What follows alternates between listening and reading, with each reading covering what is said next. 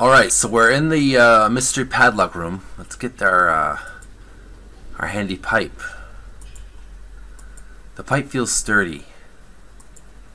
We're gonna take this pipe and we're gonna smash it on the padlock door. Padlock. Alright, Lock, you might not give in to lockpicks or keys, but let's see how you do against a pissed off paranormal investigator. You gather up all your strength and prepare to hit the lock as hard as you can.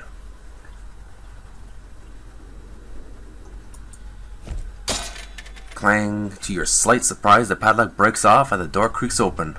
Ooh, we did it.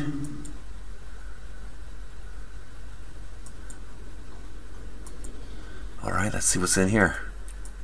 The door is now open. Here we go. We're venturing into the unknown. Okay. Save this as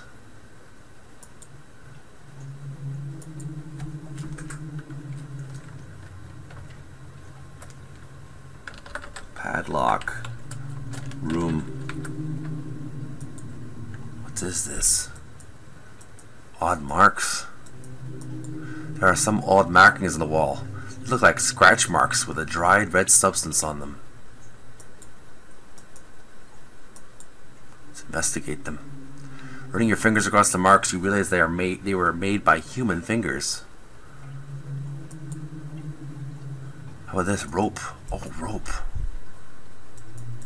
What's this? Window. Looking at the window, you shudder to think that a man jumped out of it, only to be impaled by the spikes below. You better not get near the window if you can avoid it. Let's pull the rope. It's a rope, which you deduce is connected to the belt side. Let's pull the rope. You give the rope a few quick tugs.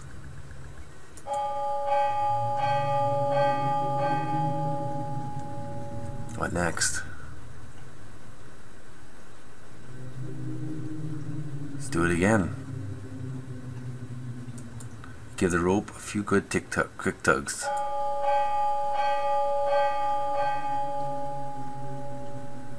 Let's do it one more time.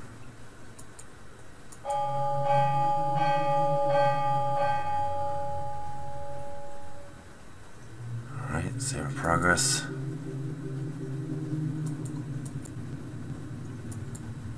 What's this? What's on the door? Door gets back to the top floor landing.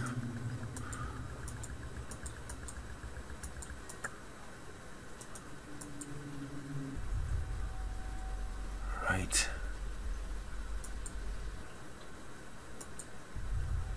Let's go downstairs, see what the rest of the gang is doing. Whoa, what's that? What's that? Oh, it's just a padlock. Let's go downstairs and see what the rest of the gang is doing. Jeez. The plot thickens. What the rest of the gang is doing. This room. A voice from inside the room says, "Come in." Oh, there they are. Mr. Jordan, back so soon. Hey, Ben. So how's the research going? We're making some progress. Yes, but the preparations are going to take some time. Save our progress.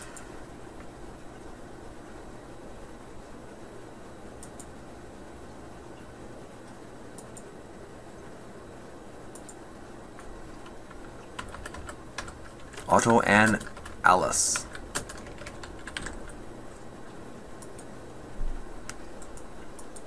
Alice, Otto, could we talk for a minute? Of course. What do you want to know? How's Madame Tilly? Is Madame Tilly getting any better? She has not done much for the past couple of hours. I'm starting to get a little worried about her, actually. Do not worry too much. Once we expel the spirit, she will be fine. Her hypersensitivity seems to be preventing her from making a recovery right now, since the horror is sending out negative energies. Simon. I can't help but feel somehow responsible for what happened to Simon. Oh, Ben, don't blame yourself. There was nothing you could have done. I could have stopped him from going ahead by himself. Miss Wilkins is right. Simon was a very strong-willed person. If he wanted to go ahead alone, you would not have been able to hold him back. Please do not feel responsible. It is no way your fault. Thanks, guys. I guess you're right. Ghost expulsion. Exactly how are we going to get the ghost out of the house? It's more than just getting it out of the house. We will be sending it to another dimension. Oh, alright. According to what we've been reading, opening up a portal to a so-called dimension of death is just a matter of turning the spirit's energies against it. You mean just yelling at it to go into the light? Something like that, only not as diplomatic. I sure hope this works. It must. Top floor room. Well, I did it. I managed to get the door to the horror room open. Really? That's great! How did you manage it? It's amazing how a little rage in a metal pipe can take you. Then let us all go upstairs and see what we can do about this ghost. Alright guys, this is it. It feels strange in here, almost like the air was charged with electricity. Yes, I feel it too. We are definitely not alone here. So how are we going to get the attention of the horror? That's what we were researching. Otto and I found 2 ancient texts, one to summon spirits, and the other to open a gateway to the dimension of death. The summoning must be performed by a female and the portal opened by a male. That's interesting. Those crazy ancients knew their stuff, didn't they? Indeed. Whenever you're ready, Miss Wilkins. Alice prepares herself, then begins chanting a verse in Latin. Here we go. Get ready. Tempus aeternam mortis quis hoc eventum effect mortis sub quio recenti spiritu eventum. Nothing seems to be happening. Well, I'm kind of relieved actually. I was worried if floating skeleton with an apron and a machete was going to materialize and kill us all. Suddenly you hear footsteps coming up the stairs. Uh-oh. Listen, someone is coming. Get ready, who knows what might come through the door.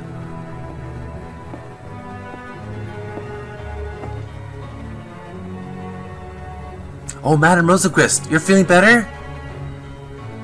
Alice, I don't know about you, but right now the last word I use to describe her is, quote-unquote, better. Silence, mortals! I warned you, but you still insisted on staying in my house! Now that I have possessed the humanity of this human, I can destroy you all, as I should have done when you first arrived. Squaddle, quick! Open the portal! Cuyas Prada is... Silence! Keep it up, Otto. I can handle this. Uh-oh. Semper Fi Priam. Out of my way, mortal! Levitated. Alice! Sirtam mortis obesti. You may have opened the portal, but we shall see how long it lasts after I've killed you. Shit. Save our progress.